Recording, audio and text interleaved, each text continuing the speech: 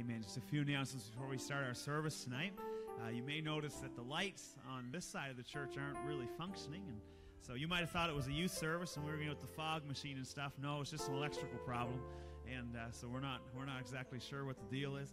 But amen. If you promise to stay awake, all you folks sitting over here, kind of in the twilight there. Amen. I do want to mention that. That coming up this weekend on the 13th and 14th is Youth Retreat in Fredericton. So we have a group of young people that are going to that, and we're looking forward to that. And we do covet your prayers as we travel to Fredericton and home again. And we also want to mention that next Sunday is a special Sunday. We have the Bible school students with us, and we're looking forward to that. We've already got one of them here. Just keeping an eye out, see if we want to bring them back again next week, maybe. But we're looking forward to having Brother Josh and a couple other students with us next week, and they're going to be ministering, so we're certainly looking forward to that. And also just remember, as Sister Rachel mentioned this morning, our community care program, and just you'll be able to see at the back with respect to that. If you want to donate, we certainly do encourage you to do so. Amen. Let's stand together in the house of the Lord tonight. I do just want to open our service in prayer. I want God to have His way in this place tonight. Amen. Amen. I don't want to just go through the motions. Amen. I don't want to just do the rote routine, but I want to allow God to have His way. Yes. Amen. Amen. And as we open our service and prayer and worship, we do just want to have a couple needs we want to remember. Let's, of course, continue to remember the Morrell family. Amen. That God will continue to strengthen and lift them up. Let's also remember Luke Gallant and his wife, and then that little baby who's in the NICU out in Calgary. And also Sister Paula had mentioned if we could pray for Bethany, just see a situation in her life she would like us to pray for. So let's just pray for that tonight. Amen. I'm sure there's many others here with a need just signified by an upraised hand. Amen. God knows tonight. Amen. Let's pray together in Jesus' name. Lord, we thank you for this great opportunity that we have to be in your presence. We thank you, Lord Jesus, for your kindness and your grace, God, that we feel. We pray in Jesus' name, God, that you would just fill this place, God. We pray that you would have your way. Oh, God, I pray, take me, Lord Jesus. Get me out of the way, Lord. And, Lord, just let your glory, Jesus, fill this place. Let everything that's done be done for your glory. God, we surrender ourselves to you tonight, Jesus.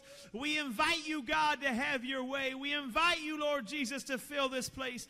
I pray in Jesus' name today, God, that the sweet Spirit of God would move in and minister to each need, God. You know every need that's represented here tonight, God. Whatever it may be, you're able to move and to minister. I pray, God, above all else, Lord Jesus, that you'd reach somebody, God, that you'd save the lost. We pray in Jesus' name today. Intervene in every situation, God. We just want you to have your way, Lord Jesus. We give it all into your hands tonight, God, and we thank you in advance, Lord Jesus. We thank you for your goodness. We thank you for your grace. We thank you, Lord, for everything that you're going to do. Oh, let's give the Lord a hand clap of praise in the house tonight.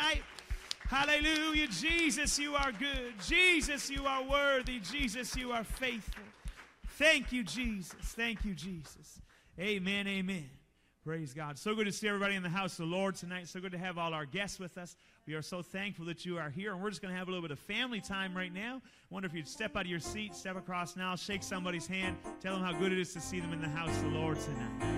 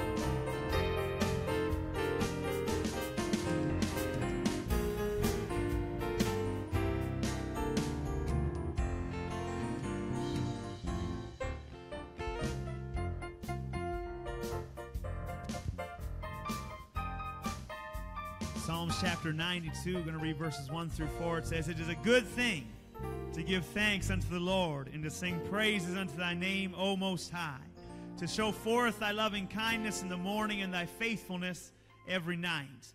Upon an instrument of 10 strings, and upon the psaltery, upon the harp, with a solemn sound. For thou, Lord, hast made me glad through thy work, and I will triumph in the works of thy hands." Amen. Has he made anybody glad tonight? Amen. Praise God. I'm glad that he has made me glad. Amen. Let's stand together in the house of the Lord as we enter into worship. Amen. Our worship team is going to come. Our ushers are going to come to collect our tithes and offering from our church family. If you're a guest with us, this service is our gift to you. Amen. Let's worship the Lord together.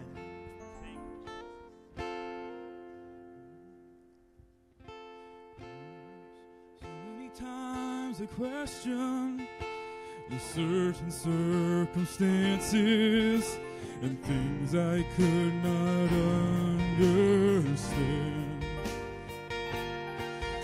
So many times in trials, the weakness blurs my vision, and my frustration gets so out of hand.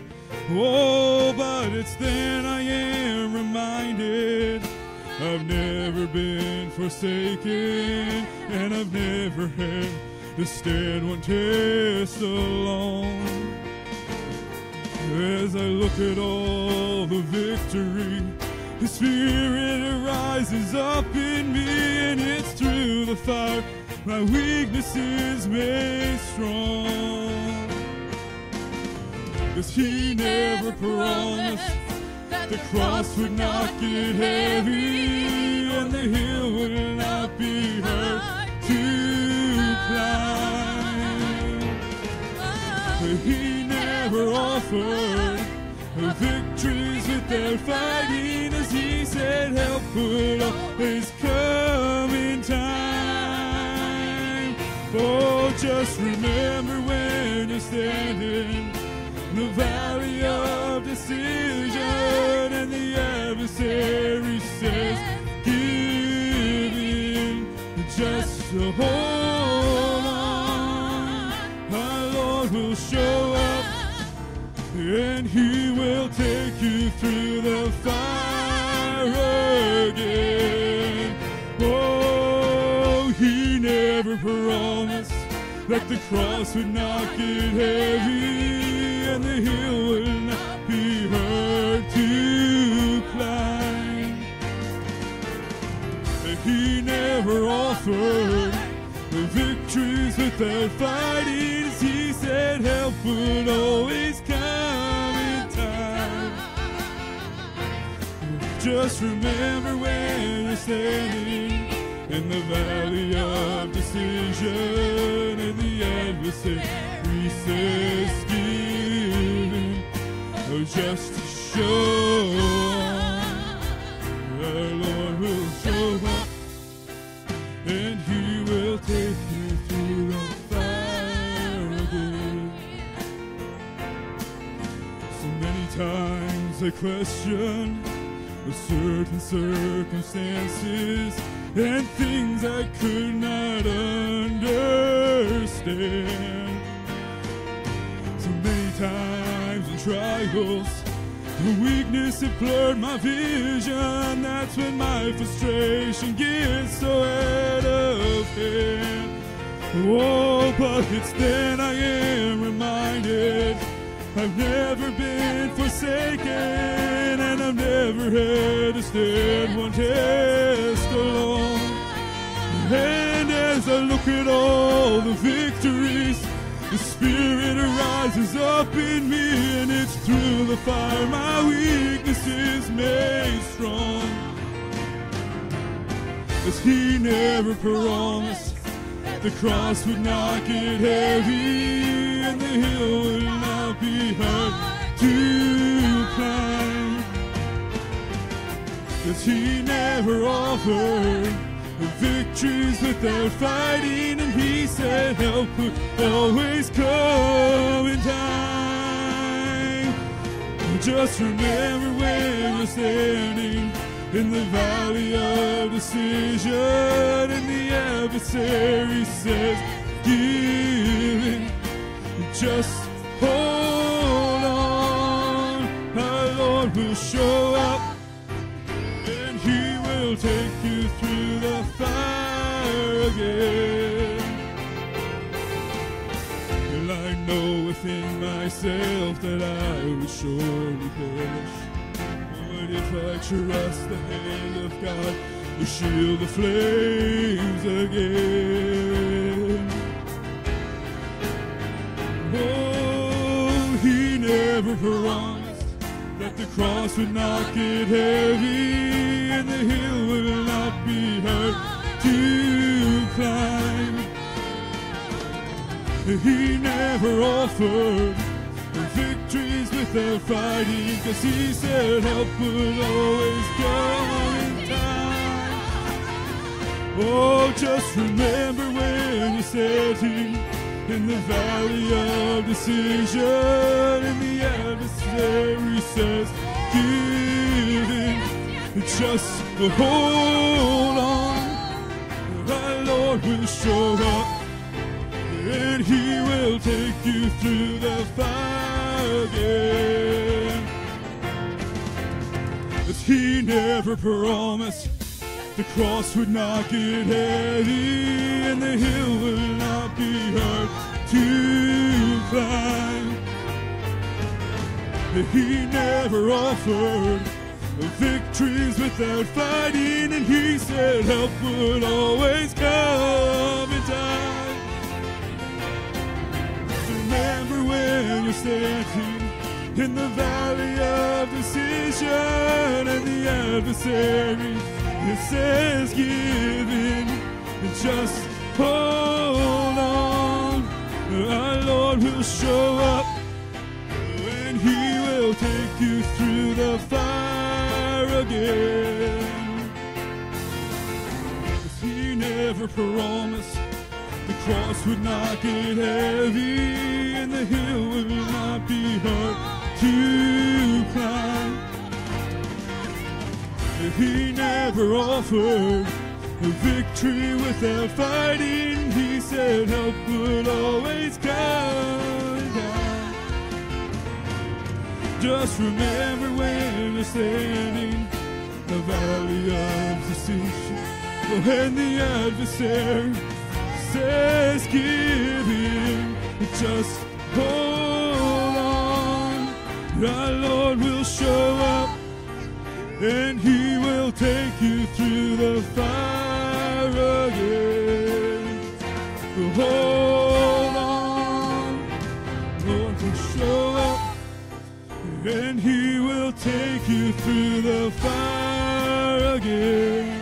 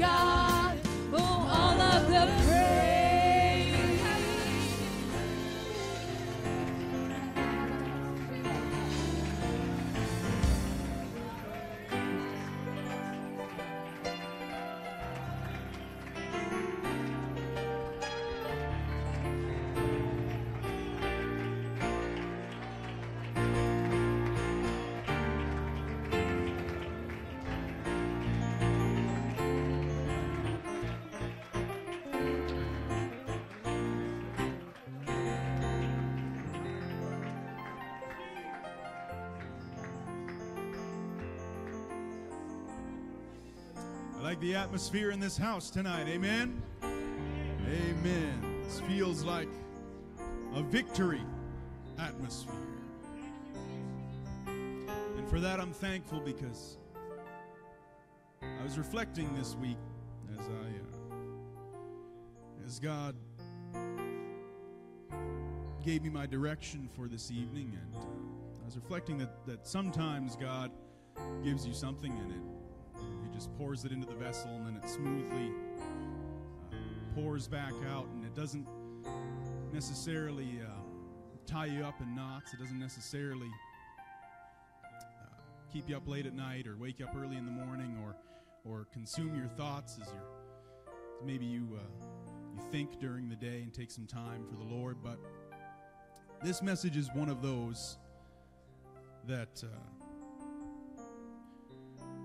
on your shoulders and it's in your bones until it's preached. And I'm thankful for the moving of the Holy Ghost, because it's not important that I'm up here. It's important that God has a message tonight. And I think it would be appropriate if we just took a moment and gave Him all the glory tonight. Gave Him all the honor. Gave Him all the credit. All the praise. Every ounce of credit that can be given ought to be given unto the Lord. For it's in Him we move, live, breathe, have our being. It's all about Him tonight. It's all about Him tonight.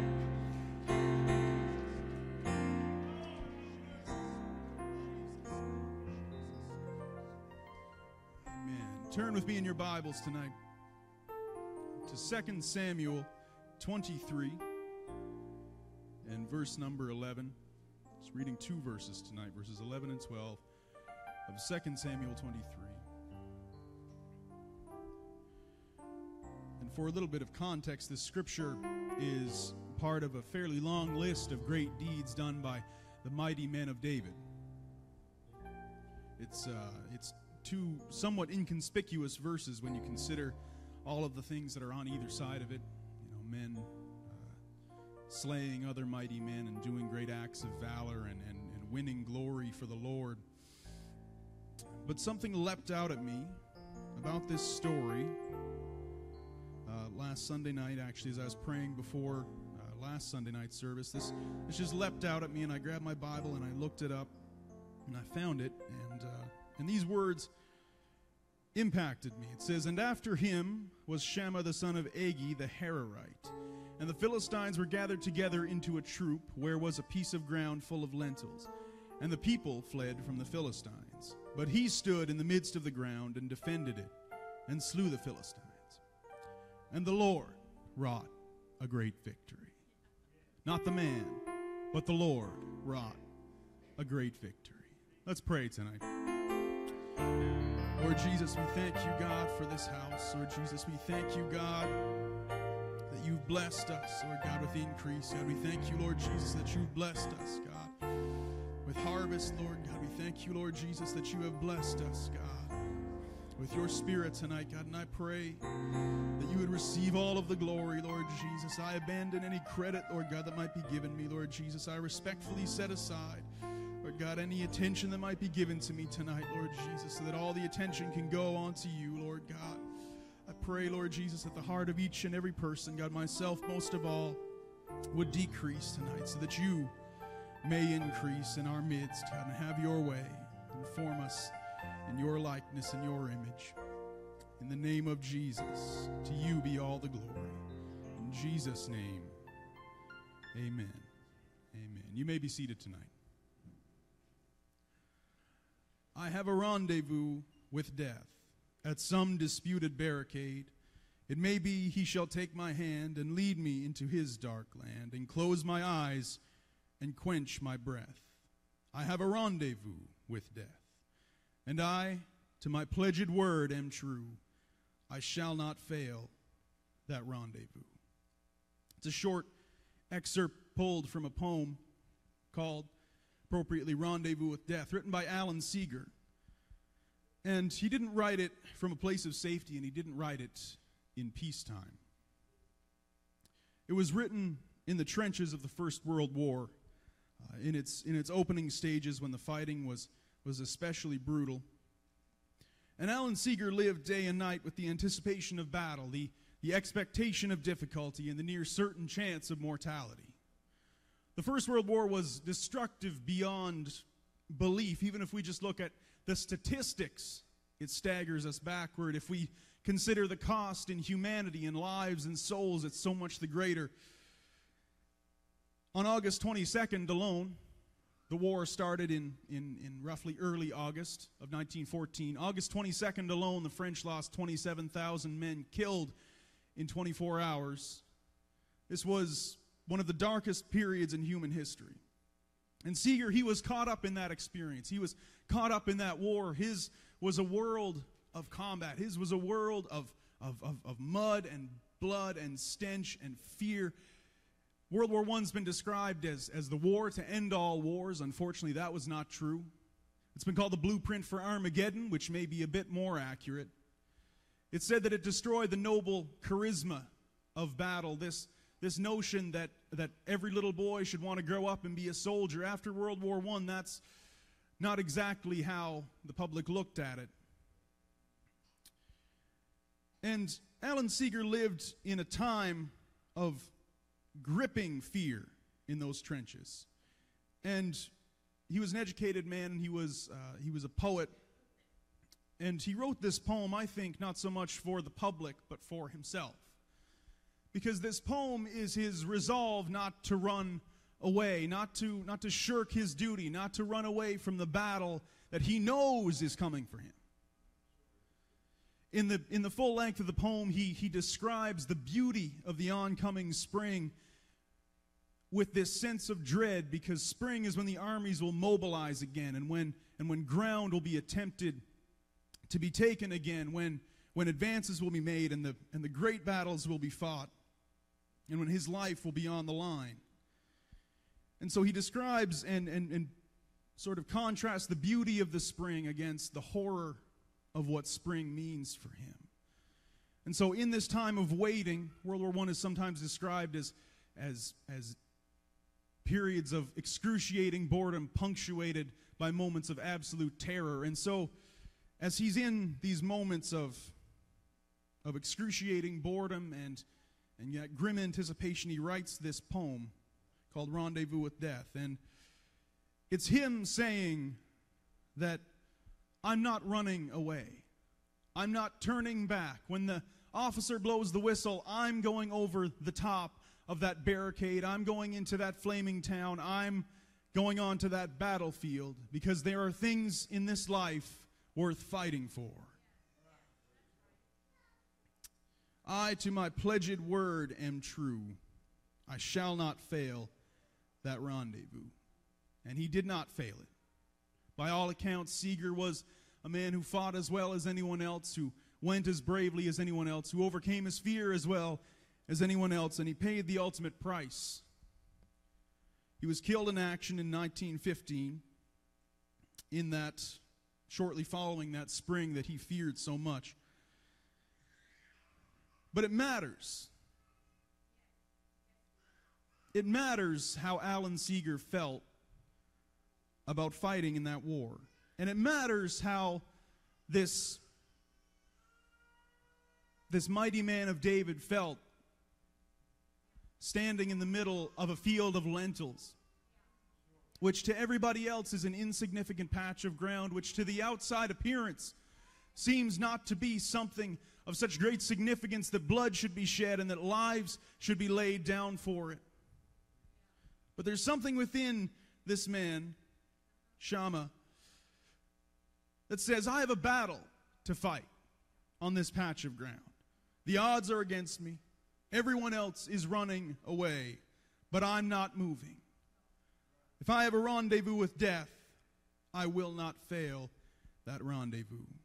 To me, this field is worth fighting for. And so he stood, and he fought, and he resisted. And he didn't love his own life so much that he wasn't willing to risk it. And he slew many Philistines. And again, the Lord, not the man holding the sword, but the Lord directing the man holding the sword, wrought a great victory. Because in every aspect of our walk with God, in every aspect of our day-to-day life, it's God that wins the victories. For every great moment in my life, I can look at it and say that God wrought that victory and not me myself. If it had been up to me, I would not have measured up to the battle in front of me. I would have folded under the pressure. I would have broken under the strain. Or if I had not failed that test, maybe I would have failed 5 tests down the road. Eventually, life would have been too much. But for the Lord. You see, Shammah, he stood in the middle of the field and he swung the sword, but God gave the victory. Now, much like this man and his bean patch, we have an enemy. We have an enemy that's gathered together into a troop and is ready to come and to attack and to take what does not rightly belong to him and to cause great hurt and discomfort and pain to the people of God if he can. We have an enemy, and he can win. That is something that can happen. He can win. He can destroy you. He may destroy your walk with God, but only if you let him. Only if you allow that enemy to take the ground that you're standing upon. James 4 and verse 6, and this is really one of the great keys to success in life and in Scripture. James 4 and 6 says, "But God giveth more grace. Wherefore he saith, God resisteth the proud, but giveth grace unto the humble." And we have, I feel, a good definition of grace as saying it is the favor of God, because that's accurate. That's part of it. But it's not the entirety. And if you look throughout the epistles especially, the apostles use the word grace to mean something a little more than just God smiling upon you. Grace is not just favor, but it also refers to the empowerment of God in your life. It also refers to the ability given to you by God to withstand the evil day, to withstand the things that are against you. The New Living Translation translates that verse as saying, "But he gives us even more grace to stand against such evil desires." Verse 7, James says, "Submit yourselves, therefore, to God." So in essence, James is saying, because God resists the proud, because God gives grace to the humble, submit yourselves to God. Resist the devil, and he will flee from you.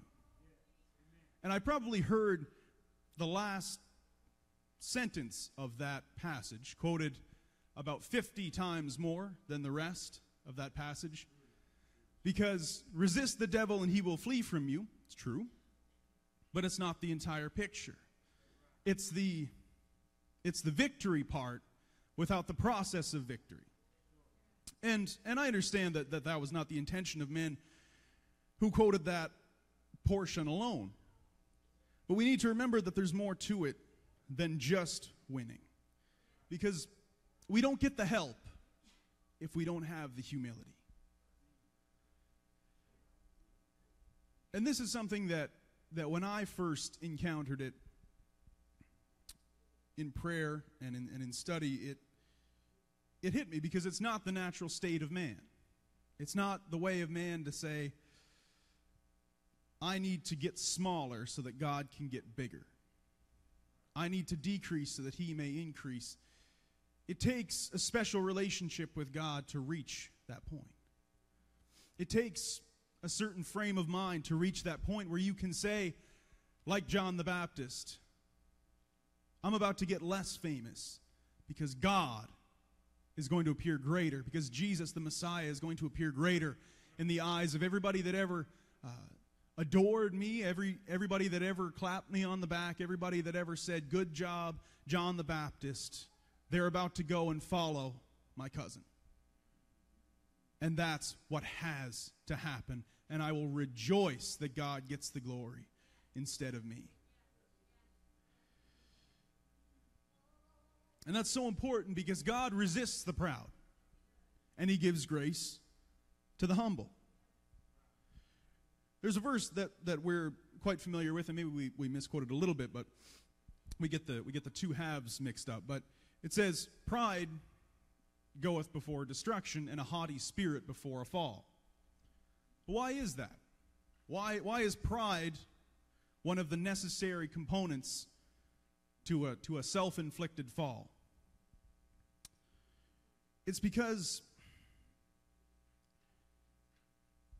if you put your pride above everything else in your life, especially above God, then you won't call for help when you need it.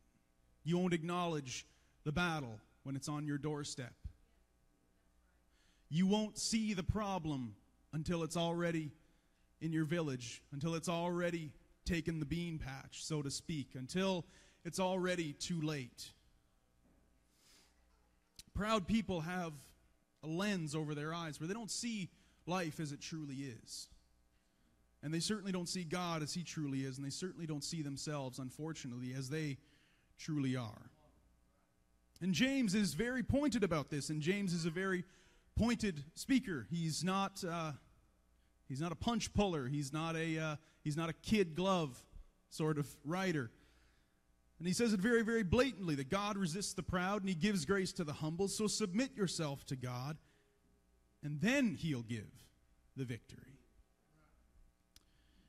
We have an enemy that's relentless to our detriment, and unfortunately, we have an enemy that is not ignorable. We can't just pretend that he doesn't exist. We can't just pretend that he's not there. Many people go through life believing in God and heaven, but if you were to pry at them, they wouldn't confess that they believe in an enemy. And that's unfortunate, because that's part of the picture. And problems you ignore get worse instead of going away. Things that you leave, they tend to get worse and worse. They tend to compound. They tend to build brick upon brick upon brick upon brick. They tend to take a step closer and closer and closer to the point of your destruction if you just ignore them. So for a very down-to-earth example, when I first moved out on my own, I didn't like doing the dishes, okay? I always had to help my mom dry the dishes whenever I was a kid. And so now that I'm an adult and now that I'm out on my own, I sort of... That was my form of rebellion, which is I would just inflict a giant pile of dishes on myself. So, I'd use one plate, put it in the sink. Use another plate, put it in the sink. Use a bowl, put it in the sink. Right? So eventually the right half of my sink is just piled up with all these dishes. And when I'm eating rice out of a coffee mug with like one of those sporks, one of those plastic sporks you get at Thai Express because I don't have any clean cutlery, then I would say, okay, I guess it's time to do dishes. It's dishes day for this month. And I would do them. And I would scrub, and I would sweat and be miserable, and everything would be dried and baked on there, and it would be gross, and it would be a hassle, and it would take forever. And the great revelation that I've had as a personal housekeeper is that if you rinse the dish before you put it in the sink, most of the sticky stuff is gone already. And if you just do them at the end of each day, it takes 5 minutes and you're done. And that's it. You suffer for 5 minutes and it's over. But dishes are a problem that if I ignore them, they don't go away. Thankfully, I wouldn't have anything to eat off if they did. But the problem of my dirty dishes does not go away if I don't do anything about it. And they're just inanimate objects. That's just something that I have 100% control over. I mean, honestly, that's totally my decision whether or not that problem happens or not. Dishes are sort of a passive problem for me. Satan is an aggressive problem.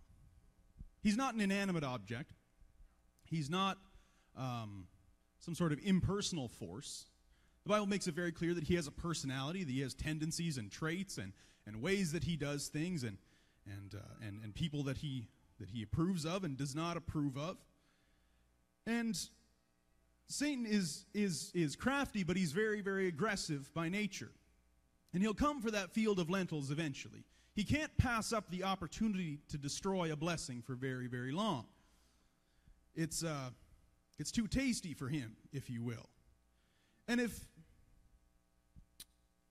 you want to liken that to the Philistines who were gathered together into this troop, the sort of ancestral enemy of Israel, gathered together to make a little raid into Israeli territory, if Shammah doesn't stand and fight, then his village is done. It appears he's there alone. It only makes mention of him. So clearly it falls to him to be the one who stands up. The buck stops with him where he's at on that particular day. And if no one resists in the next village, the Philistines get to take more. If no one resists in the next village, the Philistines get to take even more and more and more. And if they come en masse, then Israel, if nobody ever fights back, they'll just become a slave state. They'll be conquered. They'll be utterly oppressed. They'll be enslaved. They'll be embittered. It's the Philistine modus operandi.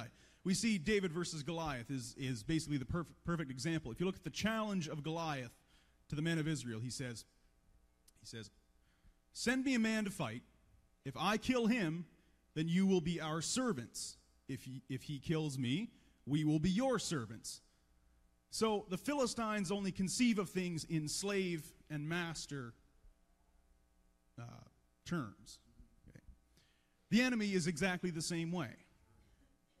He only looks at people as things to be enslaved. He has no love for them. He has no affection for them. He may enjoy what they're doing in a particular moment if he's brought them into some place of misery. But all he sees people as are things to hurt and things to bruise and things to grind underfoot and things to enslave. And all slaves do, all of their energy, all of the fight that's in them just goes into surviving. And that's the most tragic thing about a slave, is that they're worn out day after day. They don't have their freedom. They don't have any freedom of choice because there's so much oppression on them. And every bit of fight that they have in them just goes into staying alive. And that is not how I want to live. I don't want that to be my Christian experience. I don't want that. I don't want to come here and be oppressed and then go home and still be oppressed. I don't want to come here and be a slave and go home and still be a slave. Slaves fight to survive. Soldiers fight to win. Soldiers fight to take territory. Soldiers fight to defend their homes. Soldiers fight for something meaningful, something greater than just themselves. God is the difference maker. We can't do it ourselves out of pride. We can't say that I want to be a righteous man so bad that I'm going to be a righteous man just out of my own will. It doesn't work, and it never has, and it never will. God, in fact, he'll resist that because that's accruing glory unto yourself. That's chipping off a little piece of the glory that should be going to God and pocketing it for yourself. So you can say, oh, look at how much willpower I have, that I managed to walk away from this lifestyle. Unfortunately, that doesn't last. It's not enough to be a good man. You have to be God's man. It's not enough to belong to yourself. You have to belong to God. And we talked about Satan and how he enslaves people. And the difference between Satan and God is that Satan, when somebody comes to the adversary, he welcomes them with open arms, and he just keeps luring them backwards, luring them backwards, luring them backwards, saying, just keep your eyes on the pleasure, just keep your eyes on the sin, keep your eyes on all the things that you are enjoying right now. And then he slams the door shut behind them, and they're slaves. Whenever you come to God, even if you've been away for a long time, even if you've never experienced the salvation of God, if you come to God and say, God, I want to be just your servant, because I've been a slave to somebody else long enough, I just want to be your servant, God says no. I want to make you my son. I want to make you my daughter. I want to put my cloak on you, and I want to put this ring on your finger that means that you belong to me as my child and not my slave, not somebody for me to abuse, but someone for me to love.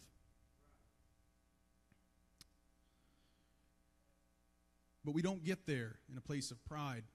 To keep talking about the prodigal son for a moment, he didn't wake up in a palace and say, oh my goodness, I need to go home.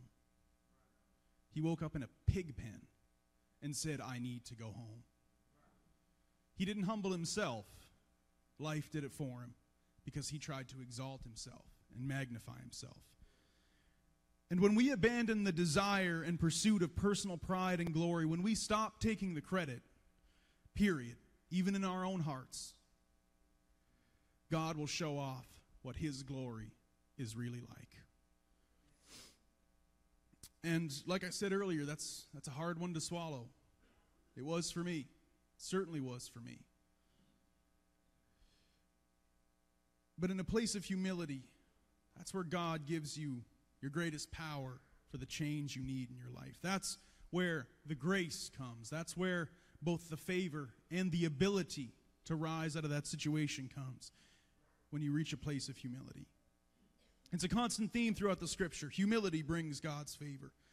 And one of the slides that we use for prayer, and I'm hastening on tonight, one of our slides that we use for prayer is 2 Chronicles 7:14. It says, if my people which are called by my name shall humble themselves and pray and seek my face and turn from their wicked ways, then I will hear from heaven and will forgive their sin and will heal their land. You see how it goes?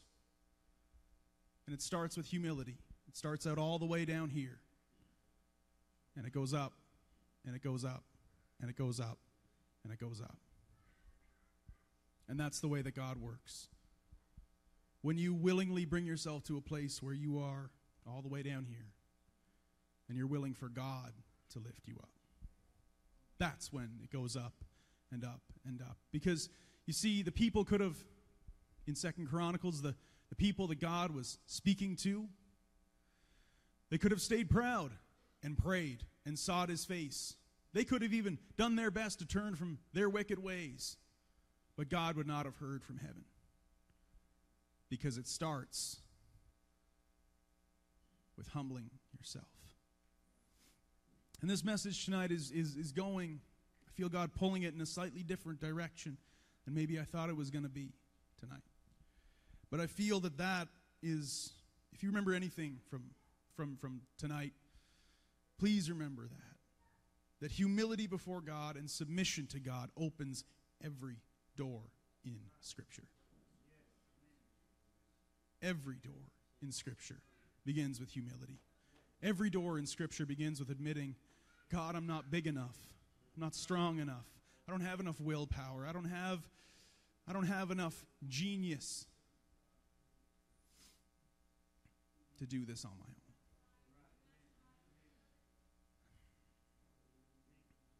And nowhere is that more true. To come back to the field of beans tonight for a quick moment, nowhere is that more true than fighting those battles in your spirit that you're going to face. Because the enemy, he attacks the mind, and the proud mind says that I can do this by myself. I can withstand the enemy by myself. I can stand up and I can pick out the truth from the lies that the enemy's whispering into my mind, because he will speak both.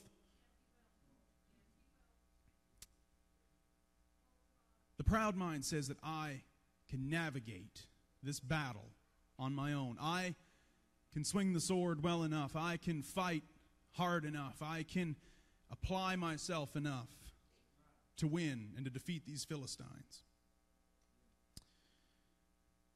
And you know what happens then? The prayer stops. The study stops. Even the fellowship will start to dwindle. The things that we hold dear will go away in the face of that pride.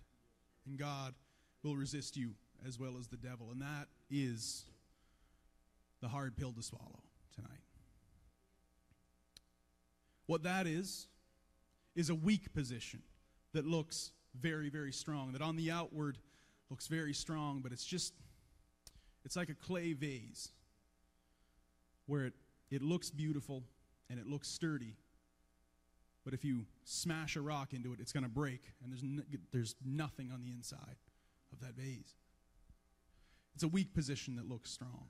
But the humble mind, the humble soul, the contrite heart, as David said, says, I need God, and I want him to receive the glory for bringing me out of this.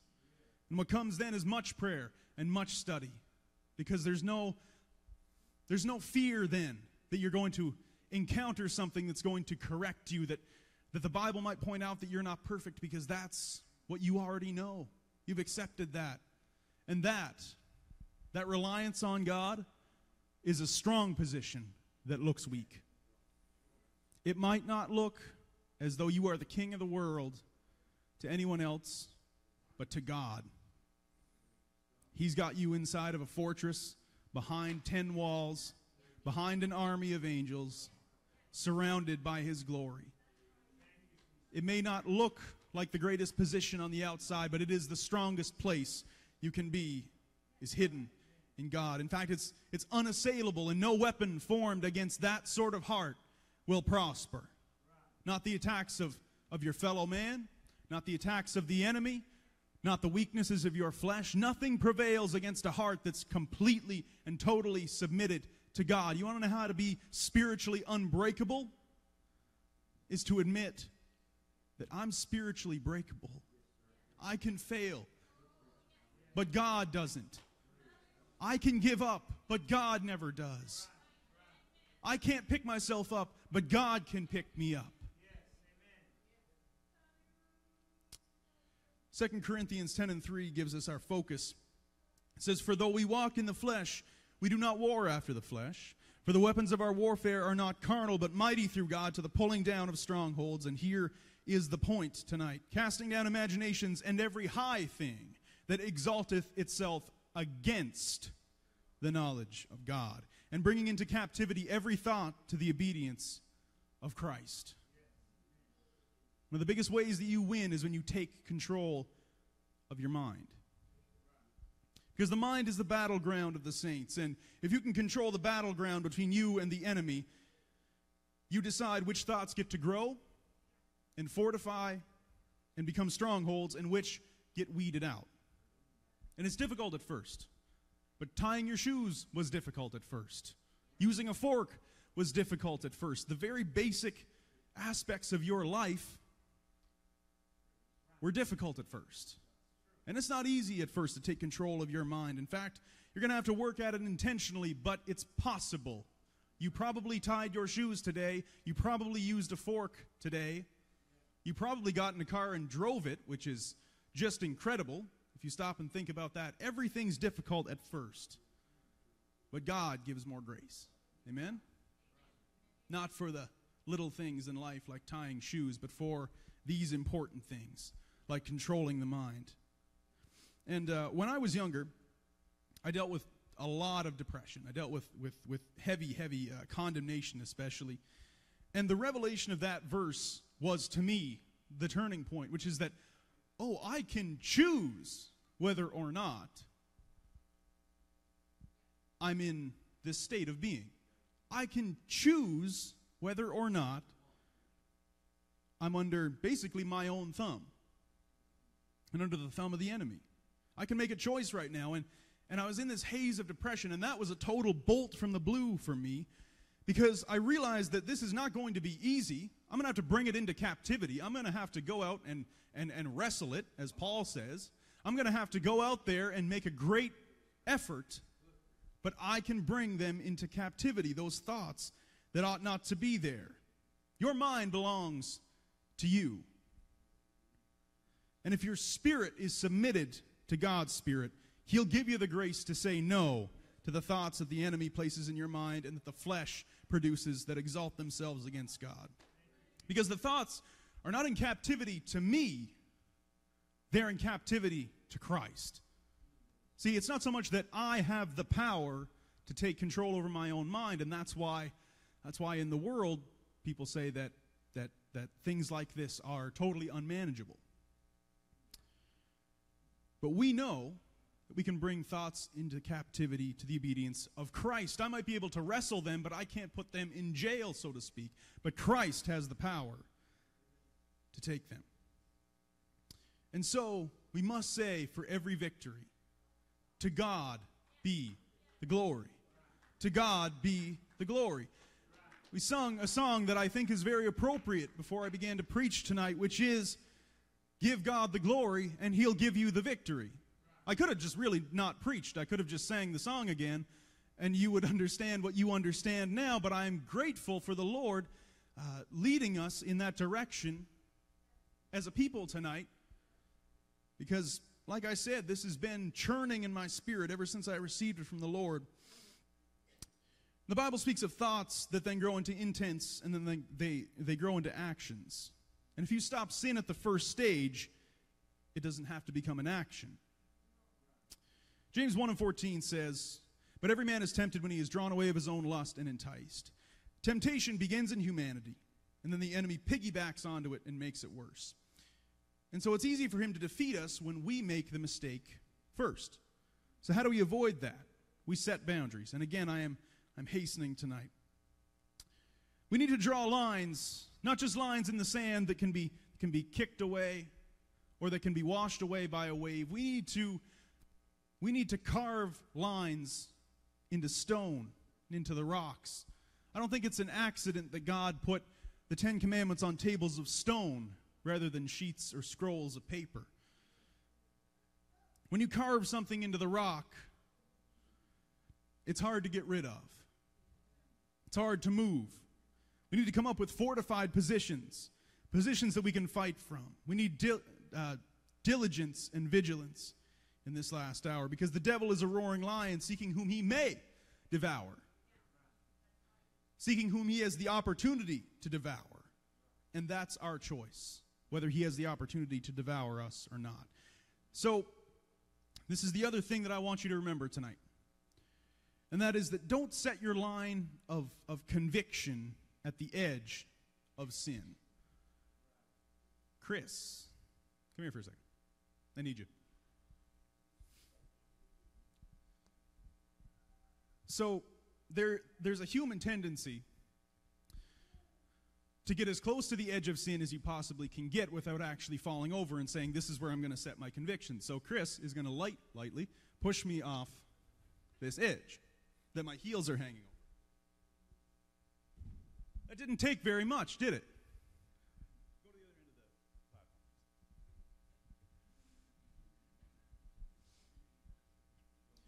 Now that's the precipice into sin. Now Chris is going to push me. He's playing the role of the enemy tonight. Thank you, Chris, for taking that upon yourself. He's going to push me off the stage again.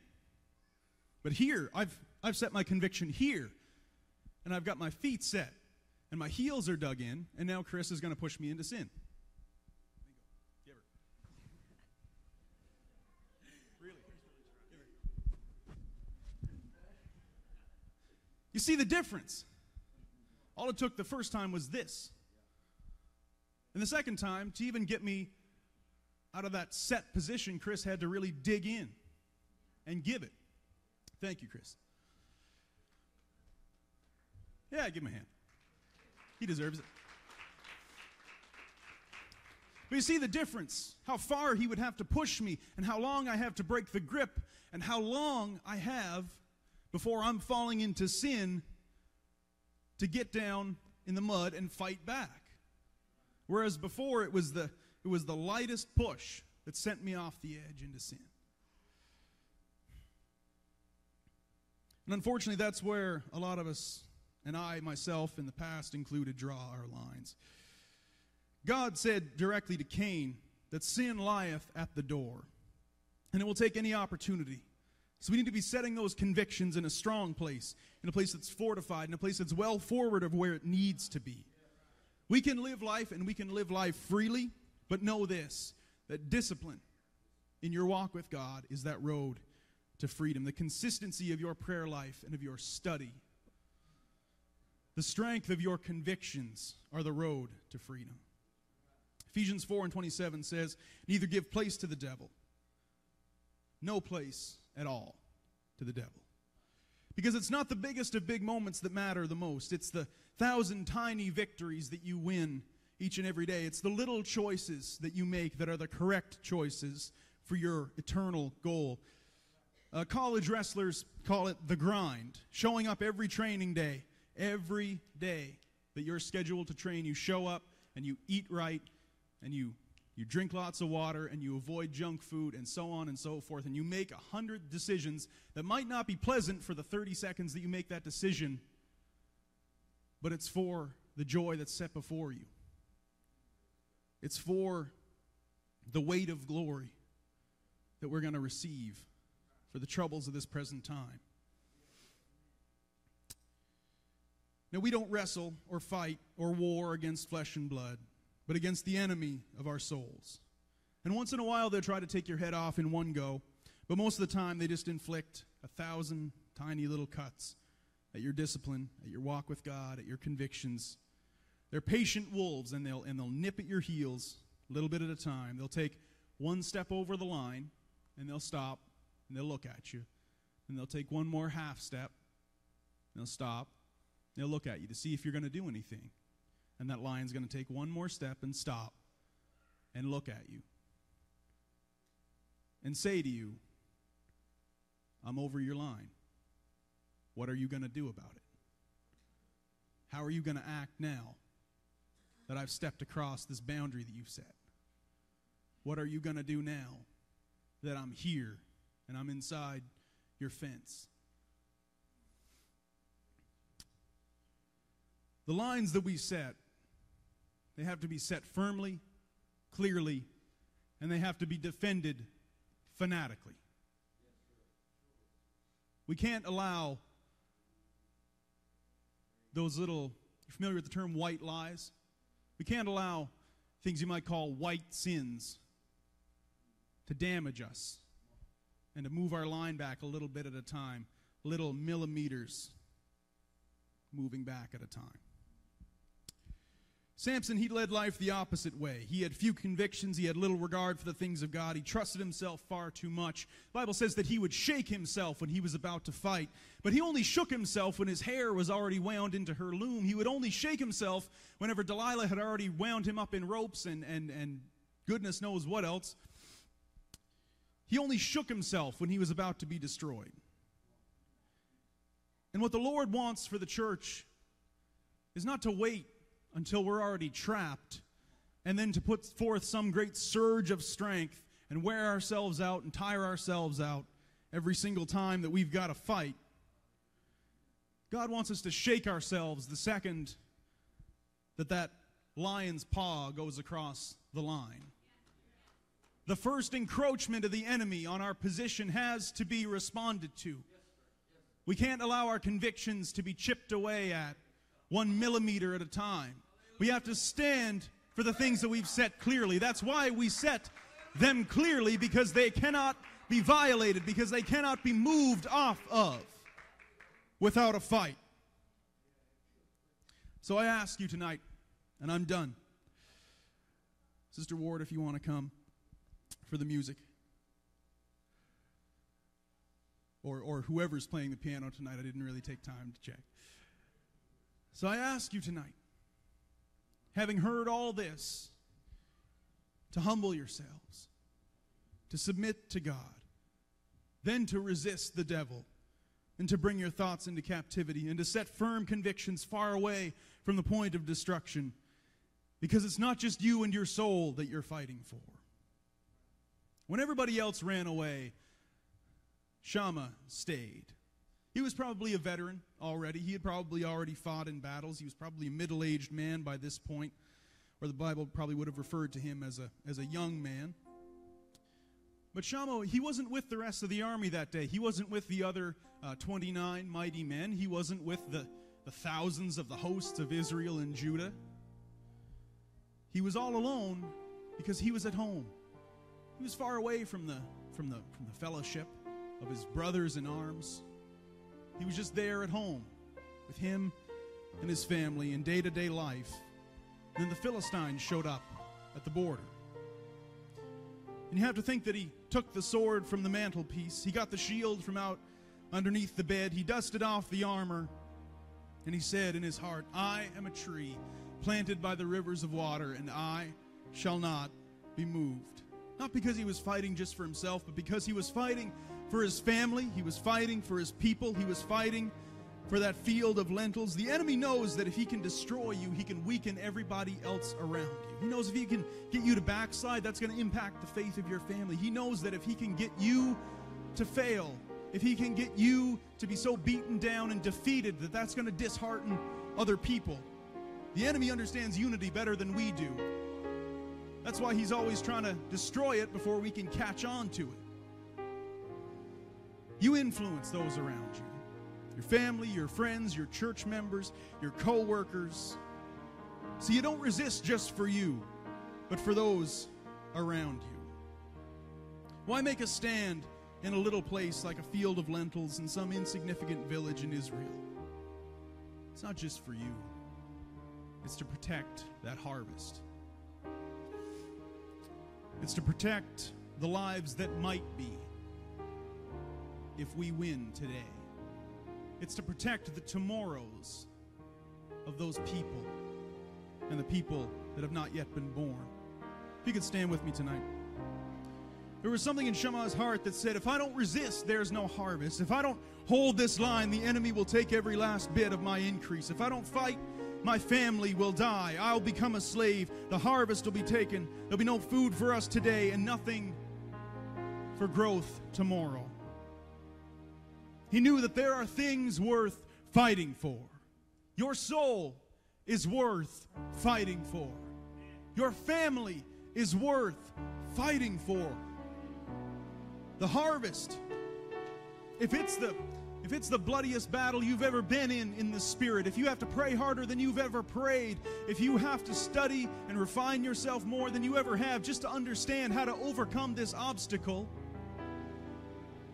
you fight, you resist, you win for the people of the harvest, for those people that don't know the Lord yet, for the people that have not had this opportunity to hear the glorious gospel of Christ. You succeed, you walk uprightly for them.